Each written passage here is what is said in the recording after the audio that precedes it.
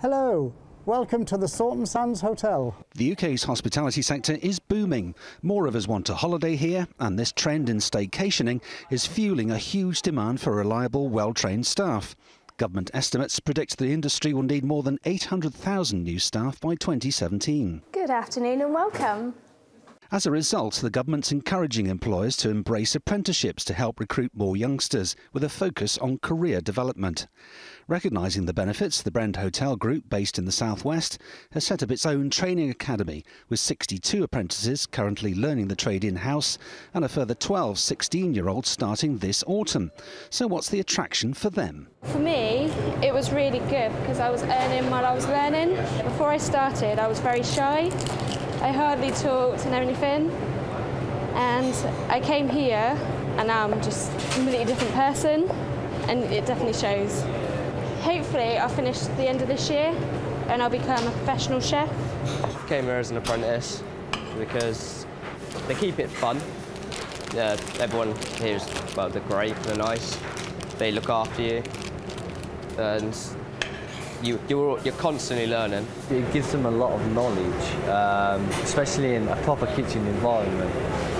It just pushes them out into the real world. Cooking isn't just about being able to cook, it's about managing yourself and managing the environment and people around you at the same time.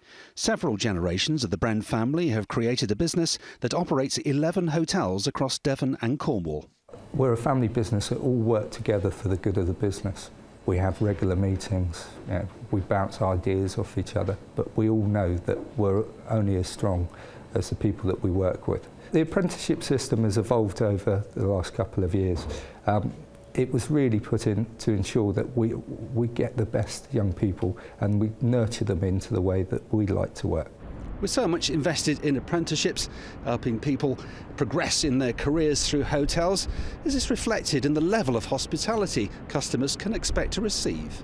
I think you get more personal service here. I think abroad it's very much a case of, pack in as many as you can. It's lovely because they recognise us, they know us by name, they know our likes and dislikes, and we've seen a young Polish guy go from being just coming here with hardly any English and now progressing to front of house manager. And every time we come, I get a big kiss and made to feel very welcome. And we feel that we're almost coming to our second home. We recognise the staff, they know what beer I drink, and it's all in all a very relaxing, enjoyable experience. Good morning, Mr. and Mrs. Short. You okay? Hello. Yes. Are you all enjoying your stay? Training at the Brend Academy complements the government's Trailblazer apprenticeship scheme by using industry-recognised assessors. We chose HIT training on the basis that all of their assessors and their verifiers are all ex-industry people.